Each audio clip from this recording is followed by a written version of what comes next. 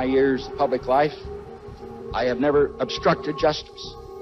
And I think, too, that I can say that in my years of public life, that I welcome this kind of examination, because people have got to know whether or not their president's a crook. Well, I'm not a crook.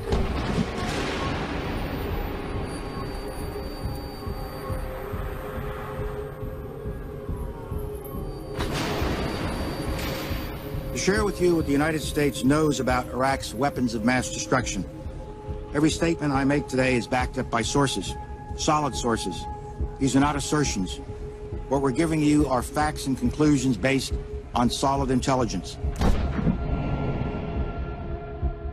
So what I wanted to see is if you could give me a yes or no answer to the question, does the NSA collect any type of data at all on millions or hundreds of millions of Americans?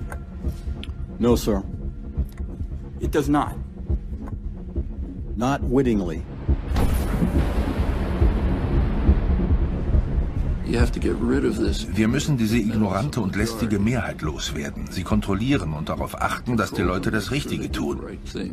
Zu ihrem eigenen Wohl nebenbei bemerkt, denn dürften sie sich beteiligen, würden sie alle möglichen Fehler machen. Aber wir, die Verantwortlichen, wir wissen, was das Richtige ist. In den Vietnamkrieg ziehen, im Irak einmarschieren und die Banken deregulieren, damit alles zusammenbricht. Wir bringen alles in Ordnung. My fellow citizens, at this hour, American and coalition forces are in the early stages of military operations to disarm Iraq, to free its people, and to defend the world from grave danger.